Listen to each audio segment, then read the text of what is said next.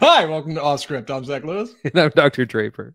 Today on the show, we're taking a look at Steven Spielberg's West Side Story. The man himself, the legend, is back on the silver screen, adapting the Broadway musical and, of course, the old feature film. We're excited to talk about our thoughts around it and whether or not it's worth your time. We're also going to take a look at The Harder They Fall, a Netflix Western that came out a few weeks back that we didn't have time to cover on the show during this little 2-week hiatus in which I've been moving. Apologies for the new digs, still working on decorating. We want to take a break and, kind of reset. And now we're back and we got a sweet Netflix feature to watch. We are going to talk about some news. What is this story for our middle segment? 101 greatest screenplays of the 21st century. Honestly, a little surprised at some of the top hitters on that. So keep an eye out for that in the middle of our show. And before we get to all of that, we, of course, need to talk about the news. Our first story, Colin Farrell is going to be reprising his role as the Penguin in Batman's spinoff series for HBO Max. This is coming off of the Matt Reeves film, which actually has not come out yet. But might be putting the horse before the cart here, Andy, right? A little premature, maybe? I mean, possibly, but I mean, Batman is always a successful franchise. And now the thing that's in vogue to do is if you got a hot property, you make a TV series. Disney is doing that with both Marvel and Star Wars properties. I wouldn't be surprised if there's like a Matrix show eventually. And Peacemaker, I was going to say, from Suicide Squad, is going to have a show. And now the Penguin himself, chief of crime in Gotham, is going to also have a show. Yeah, you're right on the money. Warner Brothers is no stranger to this. They're doing it with Peacemaker, the Guardians of the Galaxy director James Gunn's spinoff series from the Suicide Squad, which he directed, starring John Cena. Looks to be pretty good. Solid new trailer out if you haven't seen it, by the way. Also, I've heard, I haven't seen any confirmation on this, but from some articles back in the day, I heard they're working on a Dune series. About the Bene Gesserit sisters, following the success of Dune. Yeah, that's going to be some kind of prequel to the film. I think it's in early production with Denis Villeneuve working on it. So that's exciting. Now they're doing this. Warner Brothers is really continuing to surprise me at how on it they seem to be when it comes to catering to streaming audiences. Like, man, HBO Max is not only a value now, but it seems like it's going to continue being a value well into the next year, even if we're not getting day-and-day releases. I'm impressed. Yeah, I was reading an article actually earlier this week that HBO Max managed to stay relevant and increase in survivors during the last year in a time when a lot of streaming services are starting to really plateau, and they have kind of peaked in terms of how many subscribers they're going to get. But because of the day-and-date releases, that really helped them. And again, things like new content, new films, new shows, it's going to really help the platform stay relevant and grow. Yeah, being able to choose where the audience sees their film, whether that be in the comfort of their own home or on the silver screen at a movie theater, is good. I think that's a pro-consumer practice that gives the consumer options in which to view and consume their media. A lot of other companies don't feel that way, and a lot of the people working at Warner Brothers did not like this when it initially launched, and I think still don't. But I think it's important, and I think audiences see that, and I think people are going to continue supporting it. I hope. Well, and it is important to note that it is going away in 2022, but what it's changed to is going to be a 45-day window. If something comes out in theaters, 45 days later, it's going to be on HBO Max, which apparently used to be like 6 to 8 months before it was showing up on HBO. So that window is shortened by a ton. Yeah, and I mean, that's not too bad considering right now they do have day and date, which is good, but those only stick around for 30 days. If you don't watch that new film within 30 days of it coming out on HBO, it goes away again and you have to wait for it to come back. So wait an extra 45 days, like that's not so bad. That's not bad at all, actually. So, and for what it's worth, this seems like a promising something for the Batman, right? Which is good because I think that movie looks sick and I'm excited to see it. Yeah, absolutely. Our next story, the Golden Globe nominations are out despite the ongoing boycott. This is following some drama over the last couple of years. I'm going to be honest, Andy, me and maybe a few of our audience members might have forgotten a little bit of why that is. Why are people upset at the Golden Globes again? What was their deal? So the LA Times did an expose on the Golden Globes organization, which is the Hollywood Foreign Press, into their kind of membership, where they're just lacking diversity, also financial practices and shady, like basically bribe, people they're getting bribed in a way to, to promote certain shows or nominate certain things. And then kind of after that article came out, there's a huge kind of scandal and fallout, and they were dropped from being televised. NBC dropped them, and no one was willing to pick them up. So they have decided to still continue to do the awards, but the announcements were not televised this year like they normally are, and they're going to be, I guess, online. So it's kind of a sad thing, but they're still doing them. They're still going to do it. And they're, we've got the whole spiel that they're committed to change and whatever else, but it's not going to be televised. That's all I know. Yeah. Well, I'm going to be honest. I'm surprised by some of the picks in here. I just a quick summary. Belfast, Kenneth Branagh's new film, and The Power of the Dog, the Netflix film, have led the film nominations with 7 nominations each at the Golden Globes, while Succession, the HBO show, is leading TV programs with 5 nods. I'm surprised at both of these films because I didn't think either of them looks particularly good. I've heard they're great. Andy actually had a come to Jesus moment with me just the other day and was like, "You got to go. We need to watch Belfast. That movie's going to be cool." I'm like, "You're right. I got to look past the black and white, classic British new nostalgia, British film, and get off my high horse. It's probably worth seeing, especially considering how many nominations it has." Anything in here you want to review? I mean, this is the 79th Golden Globes. There's probably a couple categories we're talking about, right? Yeah, sure. First of all, I don't know what CODA is. I haven't heard what that film, and that's on the Best Motion Picture. What is CODA? So I'm not sure what that is. The Power of the Dog, which I've watched the first act of, and it was kind of slow. I didn't really like it, and I just stopped. But a bunch of people have told me, like, you have to finish the film. Like, it gets really good. You just have to get through the first act. So I need to revisit it because apparently it's really good. A lot of this stuff is stuff that hasn't really come out yet. Being the Ricardos, Cyrano, Don't Look Up, Licorice Pizza, those kinds of things. Yeah, it's a strange mix of like things that you've heard and then some things that like maybe you haven't at all. Right. Stuff that like was kind of big and bombastic and came to theaters, and others that went straight to streaming services that really did not make much of a splash, but are apparently pretty awesome. Really quick, I looked it up, CODA, because I haven't heard of this film either. It's an Apple TV film, TV Plus. Apple TV Plus is where it's at. Quick summary from IMDb. As a coda, or a child of deaf adults, Ruby is the only hearing person in her deaf family. When the family's fishing business is threatened, Ruby finds herself torn between pursuing her love of music by wanting to go to Berkeley and her fear of abandoning her parents. That actually sounds really sweet. I've not heard of this feature. I think I have actually now. Really? I've heard it's good. I've heard it's good. Now that I definitely don't have the title. I don't have Apple Plus or Paramount Plus, so I'm kind of I'm not about to start. Yeah, right. I'll like cash in that 14-day free trial and watch all the Ted Lasso I can in 2 weeks. I don't know if there's anything really worth talking more about these. The Golden Globes. I mean, the biggest story is just that they're still happening despite having no television platform to do now. And I don't want to get stuck in nominations. You know what? We're big on the Oscars here. We'll talk about these more if anything exciting happens. If you want to go check out the Golden Globe nominations, they're available. Go take a gander.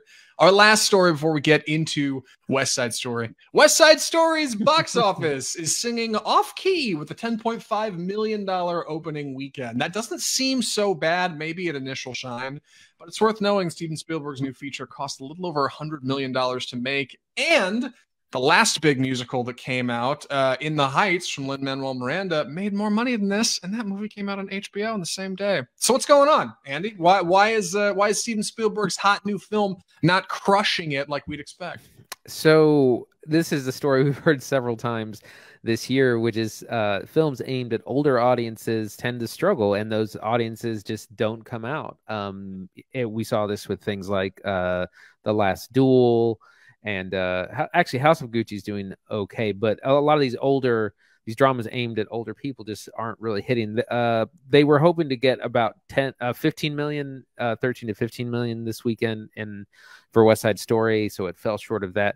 By comparison, In the Heights made a little bit more at 11.5 million, but again, that came out on HBO Max. That's where we watched it, I believe. So, it's not a great opening for some, and it's a shame because it is a pretty fantastic movie, which we'll get into more. But it's hurting at the box office. Yes, full West Side Story review coming in like T-4 minutes. I just want to talk about this briefly. My hot take why this movie is not doing well is poor marketing. I only saw a couple trailers for West Side Story, despite the fact that it's kind of been sitting in the wings, waiting to kind of premiere. Spielberg shot this at the same time as In the Heights. There's stories of them shooting so close to one another in New York that Lin-Manuel Miranda and Steven Spielberg would go visit each other's sets on occasion, just to kind of, feel each other out and see what's going on. They were literally within blocks of one another. That's how close they were shooting these two musicals. Lin-Manuel Miranda's is new and fresh, and it's kind of this newer thing. It's been on Broadway for a little while, but it comes on HBO the same day. West Side Story is like a storied classic from director Steven Spielberg, who is obviously a blockbuster creator. I'm a little surprised it didn't do as well, but I really feel like the marketing for In the Heights, I saw like 3 or 4 trailers. All of them were really big and bombastic and featured exciting musical numbers, singing and dancing, like the best parts of the film. West Side Story doesn't have a lot of singing in that trailer, like at all. And there's a little bit of dancing, but for the most part, it kind of like hits you with the orchestral score and a little bit of the song Tonight. And then it's supposed to just kind of wrap you in the emotion of it, like the nostalgia for West Side Story. And I think it just kind of missed. People didn't really pick up on it. People didn't know it was coming out. That's the finger I'm pointing at this for marketing. Yeah, what do you think? Well, I think the marketing was probably fine, but I think they were really hoping that just like the familiarity of the property would, propel it. It's like, well, everyone knows West Side Story. It's a classic. It'll come out. It's got singing and dancing and all the, things. But again, this is something that probably should have come out on day and date release, but it should have been hybrid released on streaming as well as in theater. It is a great theatrical watch for sure. Right. But it would have caught more eyes had it been available to stream. Because again, and this is unfortunate, but it seems like the only things that are getting people to theaters are the big blockbuster tentpole films, Marvel, Star Wars, and things like that. A musical, most people are probably just going to want to watch at home. Won't anybody think of the theater, right? Musicals, come on. It's okay. With that, I think it's time we roll into West Side Story proper. Andy's gonna be taking the summary on this, so thanks, Andy. I appreciate it. I think Harder They Fall is easier to summarize than this, even though this is older. So Godspeed, Andy. Please take it away. West Side Story. So this is the brand new remake of the 1961 classic film based on the 1957 musical of the same name, West Side Story, which is a retelling of Romeo and Juliet, of all things. It's modernized takes place in 1950s New York with a rival kind of street gangs that are largely based on race. You have the white Irish gang of the Jets, and then the Puerto Rican gang, which are the Sharks.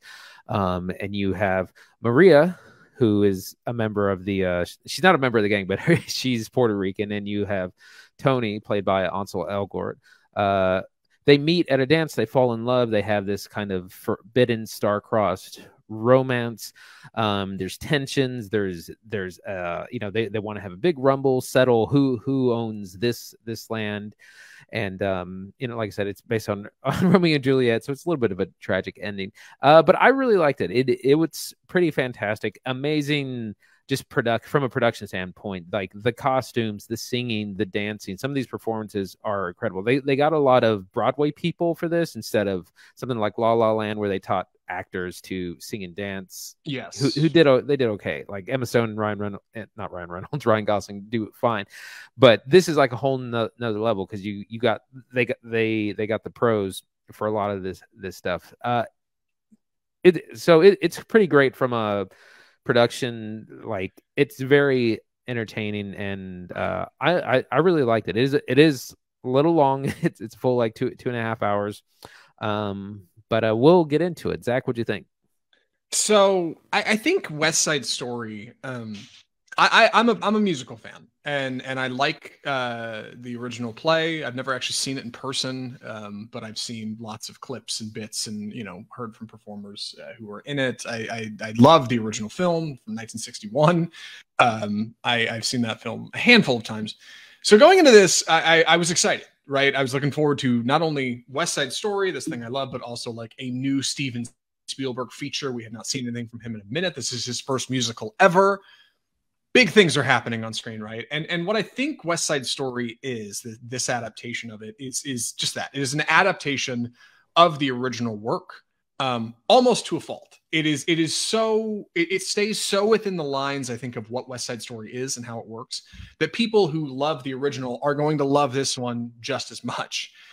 But it's missing a little something from Spielberg. It's missing that Spielberg magic. It's just a little bit of that signature something. And I can't put my finger on what that is. I've talked to Andy about it offline. I've watched reviews about it, trying to nail how I feel, and I still can't. West Side Story, I think, is a really, really good musical. But somehow I left the theater just a little disappointed. And I want to talk about why. So first off, everything that works in this film, which is most of it. Yeah.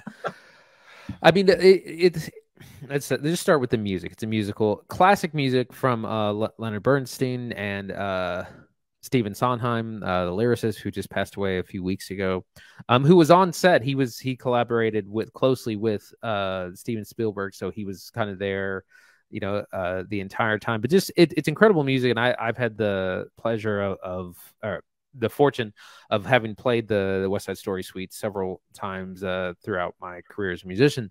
It's just fantastic music. It's iconic. It's deeply American and kind of Puerto Rican influenced. The singers are great. Ansel Elgort kind of isn't great, but he does have a great voice. I can't remember Rachel Zegler. Rachel Zegler. Yeah, I don't. Rachel, there's no I in there. It's Zegle, so it could be Zegler. I apologize. Right. Rachel Zegler is also good, and probably the standout for me is Ariana DeBose, who plays Anita. She is a Broadway star right now, but she is phenomenal. She has to do a lot of the heavy lifting. Like she's got to do the singing. She's got really powerful acting scenes, and she's got these incredible dance numbers. Like the America section is probably the best song and dance number in the film, and it's just incredible. And she's amazing. And as is David Alvarez, who plays Bernardo, who's like the head of the Jets. He also has to do a lot of singing and dancing. Really phenomenal. The other thing, there's a lot of Spanish in this film, and it's completely unsubtitled, and there's a lot of that you may not understand that I didn't understand, but you understand enough, or there will be an English sentence following that kind of brings you up. So I feel like the language part is a big difference in this film. Yeah, I think all solid points. First off, yes, the acting and presentation of the actors and actresses in this film is phenomenal. From the dance numbers to the singing to the proper actual acting between those numbers. Everybody in this movie is very good, except, in my opinion, Ansel Elgort. You may have seen on the internet him catching some flack. He was trending on Twitter over the weekend because so many people were seeing this film and hopping on Twitter and saying, "Oh my God, Ansel Elgort is killing this film." I don't know if that's true. He feels uniquely out of place, but his character Tony is supposed to be a little out of place, right? Tony is a reformed criminal. He's just gotten out of prison. He has returned to the Jets on the West Side. All of his friends, Riff and company, want him to hang out and go rumble, and he's like, "Nah, man, I'm on parole. I'm on probation. I can't do that." So he's supposed to be a little removed from everybody. But it feels like everybody else in this movie, Rachel Zegler is Maria, Ariana DeBose is David Alvarez is Bernardo, Mike Faist is Riff, Rita Moreno is Valentina, and every single other person, dude, is firing on all cylinders. Maybe Corey Stoll is a little loose, all right, as kind of a local police officer, but even he's pretty good. Everybody else is killing it. They're killing it, man. They're so good. And I think it's because all of these people are theater actors, right? Like they've all done a little bit of film, but for the most part, like these are people who have already won Tonys. Rachel Zegler, has done a ton. She's played Maria a ton on stage, but never on screen. So bringing all of these people who are so baked into the DNA of West Side Story in to celebrate this feature with Steven Spielberg, a blockbuster director. I mean, it's like a greatest hits of like up and coming actors and actresses. They are great, except for maybe Ansel Elgort. Andy, thoughts? Yeah, he's a little weak in the role. Like he's a fine singer. He's a great singer, actually. And it's, you look at the track list, he's singing on all these things, and it's a really kind of high tenor part really challenging part. But he's just so bland. Like I was like, why is she in love with him? He's so like just basic and uninteresting. Right. And so he's fine, but he's not like, and he's got some good acting scenes in there. Like fine is what I would describe. But when you're fine and everyone else is incredible, you look bad. Yeah. That's true. Like when everybody else is just killing it and you're all right, then it comes up bad. Especially when you're the lead, right? Like you don't want to be one of the leads in the film and just not quite there. Spielberg says in interviews he was good. I mean, it's Spielberg's direction. Like Spielberg seemed to like what he was doing. He's light on his feet. He can sing, but it's the in between stuff. It's in between the songs. Like that's where he's weak. I don't know. Different strokes, different folks. People feel differently about it. The music is fantastic. Like Andy said, the full orchestral score is really great. And additionally, the dance numbers are the best parts of the film, hands down. They are, in my opinion, hypnotizing. I could not look away from the screen. Really, really great stuff, especially if you're watching us on Facebook. You can see the screenshot we've got up from Living in America. The song, is it Living in America? This is America? It's just America. America. Arguably the best dance number. Really, really, really great stuff. And featuring two characters who basically have been set up in the film up to that point to be rivals of our main characters, right, from the other gang. And it goes to show how much fun, like, everybody is in this production. Not only, like, are these characters who, up to that point, we haven't really come to love. They're a bit of the enemy. But it brings out the best parts of them, and it shows how multifaceted all of these people are in West Side Story. Really brings out the best parts of the film. Yeah, it, like I said, the dance number, song and dance stuff is so good. The big kind of not school dance, but kind of town hall dance party that they go to at the end of the first act. Another really solid number, and that's where a lot of the classic songs are as well. America, the Rumble, the one's called Cool when he gets the gun. Really solid stuff. Like the music is just so it's so top notch. It really is. And I've been playing the soundtrack since I watched it. Yeah. And like I said, this is Spielberg's first musical. He's never done one before. So those moments, I think the dancing, the singing, like the most bombastic parts of the film, that stuff works really well. But the quieter parts, the slower parts, I found myself bored. It's a long film, 2 hours, 36 minutes. So you're in for the long haul when you go see West Side Story. It's so long. There is a noticeable bit of intermission in there, where the intermission is in the original work. It fades to black, fades back up. I sorely wish they had kept an intermission. Wouldn't have minded a 10-minute break to go refill my popcorn. But not too shabby. Maybe something best consumed at home for exactly that reason. Do you think it was too long? Am I barking up the wrong tree? What do you think? I didn't think it was too long because I don't know what parts you cut because there's so much. Everything is so good, but it's also it is long. I definitely at one point, one of the weaker songs, I'm like, I'm gonna get up and use the restroom right now. This is the song to go and do it. I did get up during a song and go to the bathroom. I wonder if it's the same one you did. I got up and went to the bathroom during I Feel Pretty. No, mine was before that. Mine was at when they're in the police station, like in the middle. Officer Krupke? Oh, that one was fun. Although I Feel Pretty was probably fun too. I missed it, so what are you gonna do? Go ahead. Well, what that does bring up something that I did want to point out, that there is definitely some support for the trans community in this movie. There's someone who's on the jets that I think is clearly meant to be a trans character, and that has an important, very visible role, because a lot of times, there's a lot of lip service paid to like these different kind of communities. For instance, there was a Star Wars thing where there's like a same-sex female couple, but it's like in the background, off to the side, out of focus, so you don't really,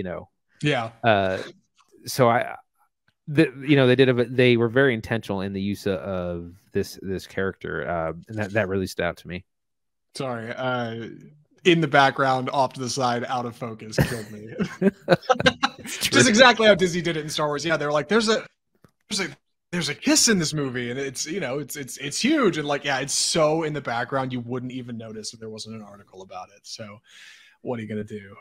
Yeah, there is a trans character in this film, which was surprising. I told Christine driving home from watching it, I said, I don't know what that means, because I know Spielberg isn't exactly woke. I don't know what he intended for that character to be in this film, but it's there and it's important, and I'm glad. I think that's good for representation, good for diversity. And this film covers that in spades. I mean, this story of two different groups of individuals who are both down on their luck and downtrodden and trying to survive in a bombed out slum of what's left of the Upper West Side of New York is I guess the Lower West Side of New York is it's tough to watch. And Spielberg manages to capture those landscapes great. I mean, it looks like they're in a war zone in some of these scenes they're filming. When they end up actually having the rumble towards the end of the film, they're in this wonderful like salt shed. It looks awesome. Like, and Spielberg on occasion goes out of his way to put one too many lights in the frame and do like the lens flare thing that he got from working with J.J. Abrams. Whatever. All right, like he can lens flare all he wants, I guess. But I did feel like outside of those musical numbers, it just felt a little dry. And it I don't know if you feel that way. So a little bit, and that's mostly. That has to do with the fact that it's a Romeo and Juliet story. And one of the things that is kind of just weak about those is that you have to believe that the characters fall in love like kind of instantly. And it's a little bit hard to swallow. It's not super believable. That's probably, but that's not a fault of the film. It's just a fault of the Romeo and Juliet narrative, you know? Yeah, of course. I don't know where that comes from. Sorry, I had some weird audio issues on my end, but I think they've resolved themselves now. Yeah, it very much is a Romeo and Juliet kind of narrative, almost to a fault. Like I said, I didn't need Steven Spielberg to reinvent the wheel. I didn't need him to tear down West Side Story and build it into something new. But it plays so safe, like with the original work. It's so within the lines with of the it never really feels like it pushes an edge anywhere. The only spot it felt like this movie really started to break out and do something different was shifting one of the gangs from I think Cuban in the original work to Irish in this. But even then, like, that's not that much of a change fundamentally. And it still like is ultimately depicting two like disparaged communities in the 1940s, 1950s, like in the same part of New York. Like it is the same, like of what you've seen, just with a fresh coat of paint. And I guess that's not bad for fans of West Side Story. But for me, looking for something, really bombastic on the screen, I left disappointed because I was overhyped, I think. Right. Yeah. Well, and Spielberg talked about he was asked about modernizing if he was interested in that at all, and he said absolutely not. He wanted it's a story from the 50s, and it kind of needs to stay there, especially because a lot of the part of the tension is it's racial tension between the white Irish gangs and the Puerto Rican gangs, and like that's acceptable to swallow in the 50s. If you do that now, then it's like it's a really bad like political look. So he wanted to keep it there. Yeah. And I mission accomplished, I guess. Like he had a vision and he chased it to what I felt like was not the direction I was hoping as an audience member. But this isn't made for Spielberg fans. This is made for West Side Story fans, and I think that's an important distinction to make. So I don't know if I have much more to say about it. Any other thoughts, Andy, for recommendations? I'm ready. Andy, would you recommend Steven Spielberg's West Side Story? Oh, absolutely. I think it is a triumph of a remake. It's an incredible musical in itself. It's one of these probably very famous like pieces of American work. And if you don't like musicals, this is probably the one to start with, or at least one of the ones to start with, to just see what they're all about. Great singing, great dancing, great acting. Everyone in here is probably going to get nominated. At least Ariana DeBose and who's the guy that plays Riff? Mike Faced as well. Riff is great. The cast is phenomenal, and I wouldn't be surprised if like when the Oscars air, they'll probably do they'll probably sing and dance on stage as well. So I really enjoyed it. Just remember, it is a little long, so just block out your whole afternoon because it's gonna. I had like 20 minutes of previews as well, so it was pretty much the whole whole afternoon. But yeah, really liked it. Really highly recommend. I wish it probably should have also been available to stream as well. Yeah, I'm not quite in that camp. I think it's worth waiting for streaming.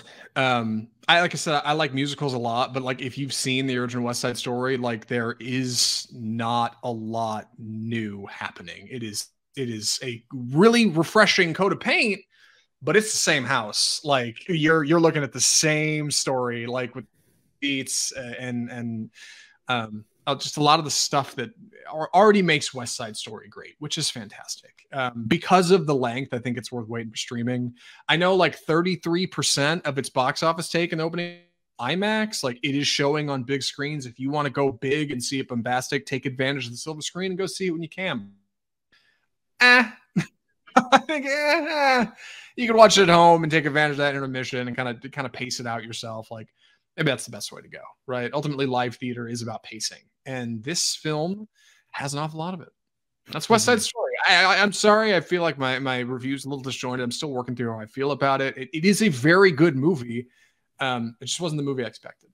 And with that, we should move on to our next segment. We are going to be talking about the death of cinema, and specifically WGA's 101 greatest screenplays of the 21st century so far. We are not going to go over all 101 of these. That's insane. But Andy found this and showed it to me, and I thought, okay, this actually is pretty rad. Andy, well, what's the best place to start here? Top 10? I mean, you want to just go through and pick some favorites? What are you thinking? Well, it's an interesting list, and of course, remember these things are highly subjective, but it's interesting to see what made the list. And what's at the very top, the headline was that Jordan Peele's Get Out was #1 at the very top of the list, and that is a really great film, and it takes a very complex and nuanced look at race and racism, and it's also it also works on like a horror front. But there's a lot of great films on here. I've seen, I think, most of these. Christopher Nolan is on here several times.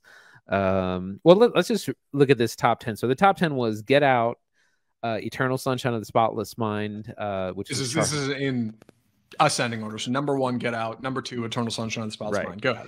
The Social Network, which is by Aaron Sorkin, Parasite by Bong Joon-ho, No Country for Old Men by the Coen brothers, Moonlight by Barry Jenkins, There Will Be Blood by Paul Thomas Anderson, Inglourious Bastards by Tarantino, Almost Famous. That was actually kind of a surprise to be this high up. Written by Cameron Crowe. Memento rounds out the #10 by Chris Nolan, and then a ton of great films. If you've been if you're at all into films, you've probably seen the majority of these as I have. Yeah, I was definitely ashamed when Andy showed this to me and said, just roll through starting at 1 and see how long you go till there's a movie you haven't seen. I get to 9 because I never saw Almost Famous from Cameron Crowe. But there are a ton of really fantastic works on here. Some that surprised me. I mean, things like Michael Clayton at #20, if you remember the... That is surprising, yeah. Yeah, if you remember the George Clooney film, it's good but forgettable.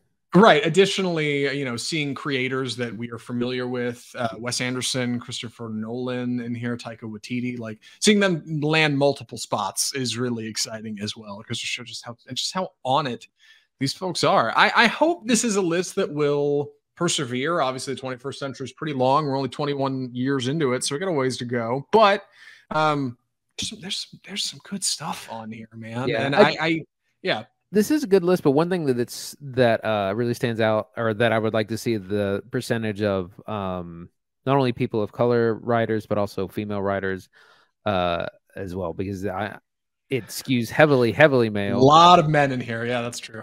And again, this is why we got to be careful, because even though like the headline was Jordan Peele is #1, he's at the top, and that's great, but that doesn't mean there's balance in the there isn't. We have not reached equality just because a black guy is at the top. A lot of times that perception can be used to justify that's like, there's 98% white people, white men. So right, it's certainly promising to see it so high up, especially considering why Get Out screenplay works on such a fundamental level, embracing you know, an ideology like racism and using it as an element of horror is modern and postmodern maybe and avant-garde and it's just smart in a way that I think people weren't super familiar with. It's exciting to see it at the top, but you're right, long way to go. Like that's a great start. That shows progress and growth. But also these are pretty, you know, these are all mostly American films, not a lot of international films considered. It doesn't look like either. Yeah, that's also true. Yeah, glad to see Parasite up there. Hey, number 4, man, Parasite holding it down. And then as you scroll, you start to get some older stuff. And you're like, okay, I've seen all these. Lots of Pixar, but a Disney in here. Really fantastic work. You can find the whole list at wgaeast.org for the Writers Guild of America East. And I would say go take a gander. You might be surprised where you find some of your favorites. I thought a couple I really loved would be higher, and then I found some down towards the bottom that I was really impressed by. I thought, wow, I never thought this would have made it on here. So I was going to say, so based on my own, you know, criteria of scroll until you see something you haven't seen, I got to 39, which is Before Sunset. Which is I have not seen any of those films, actually. I haven't seen any of the Before trilogy. Have you? No. Yeah, I always hear amazing. If you know, tell you what, if we need to take a gander at those, write into the show, mail at offscriptfilmreview.com. Let us know. Well, look, you write in the show and tell us to watch those movies. I'll take a look. I'll watch the first one, see what it's about. Anyway, with that, we should jump into our final film of the episode. We're gonna be taking the summary on this one. I'm gonna be honest. I don't mean to put the cart before the horse here, but I got a bit of a headache, and I am probably not going to be as on with this review as I'd like. So let's just jump into it. The movie is The Harder They Fall. So The Harder They Fall is a Netflix Western that is available now on the service, directed by Jeymes Samuel, and features a really, really stellar cast. The Harder They Fall is a historical fiction, I think, is the proper term for it. It's a look at, you know, I'm going to be honest, I don't even remember the name of the town, but I can give you the quick summary. When Nat Love discovers that his enemy, Rufus Buck, a notorious gang leader, is alive and has escaped prison and is on the prowl once again with the Rufus Buck gang, he rallies his own gang of troops, the Nat Love gang, to go face off in Red Rock, I believe is the name of the town, for one big rumble face-off to determine who's the biggest gang of them all. There's some injustice, backstabbing, there's some hijinks, there's some betrayal. And like I said, there's an incredible cast led by Jonathan Majors, Zazie Beetz, Regina King, Lakeith Stanfield, and Idris Elba as Rufus Buck, the notorious gang leader. That's just to name a few. I was so surprised by this movie. I feel like I so often watch a Netflix film and roll my eyes because I think it's going to be cool, and ultimately it isn't. The Harder They Fall is something different. Andy, what did you think of The Harder They Fall? I enjoyed this a lot more than I thought I would, because I've reached a point where I'm pretty skeptical when anything comes out on Netflix, because they have such a kind of mediocre track record. Like, most of their stuff is not terrible, but it's not great either. And it's kind of long. It's about 2.5 hours. So I just didn't know what to think. This movie has a ton of style. It's very Tarantino-esque in it. And it's, you know, there's a lot of slow walking with music pumping and people looking cool and like guns and cigarettes and all this. And, you know, it's a story of generations, of betrayal, of love, of justice, all these things, these kind of rival gangs. And it's kind of what we were saying is historical fiction. It uses a lot of real life people, or people that were active in the West in the late 1800s, and puts them in this fictional story. The one thing is that it has a lot of really great individual scenes, but it's, like I said, it feels a little bit too long. That's probably my only real gripe about it. But it's a lot of fun. Yeah, The Harder They Fall has a unique script. The angle is great, right? One gang versus the other. You got star-studded cast on each side of the fence, right? Both gangs have a bunch of really cool people in them that you're rooting for.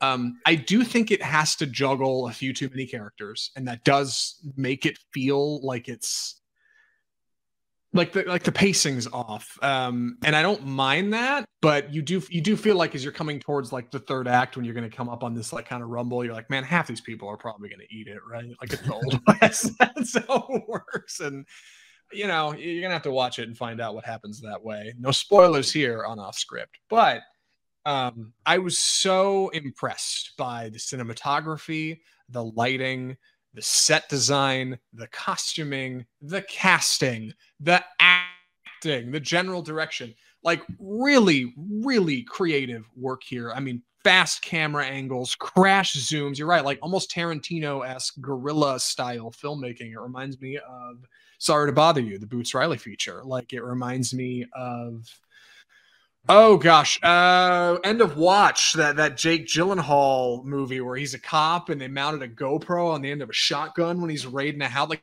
little stuff like that, little creative endeavors to action filmmaking that really dress up and give us something new, to something we've already seen before. We should jump into our cast. Andy, I feel like I've been talking a minute. You want to dig into these folks, or should I just start going down the list? I mean, it's a who's who of up and coming and established black actors. You start off with the list. Yeah, let me just here. Okay. I'm just gonna start. I'm not gonna give any names. I'm just gonna start rolling down IMDb. Jonathan Majors, Eddie Gathegi, Damon Wayans Jr., R.J. Kyler, Daniel Deadweiler, Tori B. Lawrence, Zazie Beetz, Regina King, Lakeith Stanfield, Delroy Lindo, Idris Elba, Mark Rhino Smith, Dion Cole, Terrence Clout. Like, and what's crazy is a lot of these names I didn't recognize at first shine, but then I'm watching the film, I'd say, oh yeah, I saw him in something else. Oh, I saw her in this. Like, and it really starts to pull together like just the talent of how many good people are in this film under director Jeymes Samuel, who previously has not done anything I've really seen. So this is his first really big feature. So this is something. There's some magic happening here. It's really surprising how good this movie is. Yeah, interesting. Regina King wasn't really interested in this, and the director Jeymes Samuel really sold her on it. And she said in an interview, like, you know, he can sell anything to anyone. Like he really got this cast together for this film, got them really excited. And she's excellent as well. But yeah, it's a fun movie. It's got so much style. You know, it's got the Old West. You got shootouts, you got action, you got train robberies, you know, the works. Yeah, I do want to take a moment to talk about the set design and costuming. I know I mentioned it earlier, but the town of Red Rock, this little town, feels so tangible. It's out in the middle of nowhere, and all these buildings are like beautifully painted. Like the trim and the colors are like multifaceted, these deep jewel tones of blues and reds and greens and purples and yellows. Like it really makes this town light up on screen. And it's a step away from what we've seen in traditional Westerns, right? Similar to our cast. Like it's something different and something exciting and something new, but within the rules of a Western that we know, right? Duels and shootouts and honor and running from the cops and riding away into the sunset on your horse. Like all of those traditional tropes placed into an exciting new canvas that is chock full of color.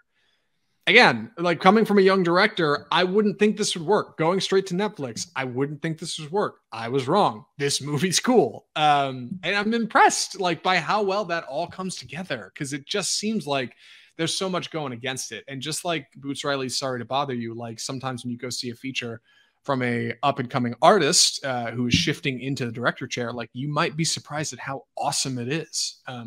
Really fantastic work in here.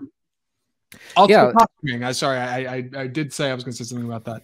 If you're watching on Facebook Live, you can see our quick screenshot I've got here. These are just a few of the Cowboys in our feature, played by Jonathan Majors, Delroy Lindo, and what is his name? I'll remember soon. Really, really good fits. Everybody looks good in this movie. Like everybody looks awesome. Even Idris Elba in prison stripes looks awesome in this movie, and I love that. Like I love that everybody looks confident, feels confident, acts like a spicy cowboy, and then it's awesome. It really gives a tone and a feel and a mood to the movie. It just makes it feel hard. It's great. Right. The The only thing that I think the main criticism I have is just it's a little long. It's a full 2.5 hours, and every sequence is pretty great. It's you have like this meeting of Jonathan Majors and his love interest. That's a whole thing. You have this breaking Rufus Buck out of this train prison that's guarded by Union soldiers. You have a lot of really interesting set pieces, but there's just too many of them. There's several times where I'm like, you could probably cut this, and you could probably cut that, and chop like 20 minutes off this film. Yeah, I agree. The pacing is a bit of a problem, and I think it's just because they've got a full plate. Like it's just a lot of people to deal with. I know Jeymes Samuel helped write the screenplay along with Boaz Yakin. I think it's his name, Boaz Yakin. I'm not sure. I apologize, but it's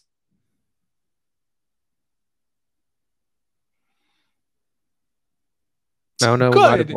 There we go. Hey, we're still on. Man, StreamYard is struggling today, so we better wrap up things while we're at it. Andy, any other thoughts for recommendations? No, I'm ready. Andy, would you recommend Netflix's The Harder They Fall?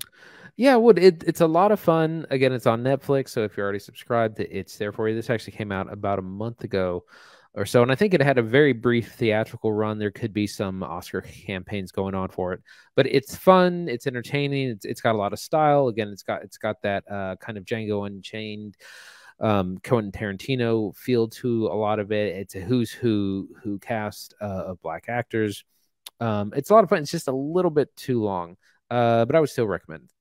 Yeah, I'm in the same boat. This movie's a ton of fun. It's not every day that a movie comes straight to Netflix from an original director, and it's like a ringing endorsement. But that's what this one is. I was surprised. I hope you are surprised too when you tune in and watch The Harder They Fall. I agree, a little long, but it's okay. You're watching it at home. You can take your time. You can pause it and go use the restroom if you need to, whatever. Enjoy this movie. It's something fresh. It's something new. I'm excited to see what Jeymes Samuel does next. And with that, we should wrap our show. Andy, what are we watching next week? Well, next week, actually, in just 2 days, we are going to be seeing Spider-Man: No Way Home, which is the latest from Marvel. This will be a theatrical exclusive. We got our hot tickets ready for Thursday night premiere. So that's going to be a long one. It's the finale to this trilogy, at least for now. We'll see. Tom Holland is signed on to do more Spider-Man movies, so we'll see where that goes. But that's the big release for this week. Nightmare Alley also comes out. But our second film, we might just do one. Second film to be decided if we do one. Yeah, Andy was so on it. Y'all should be lucky to have a friend like Andy in your lives. Bought tickets early for like 6 seats Thursday night. Excited to go check it out. Hopefully before spoilers make it out onto the internet, God willing.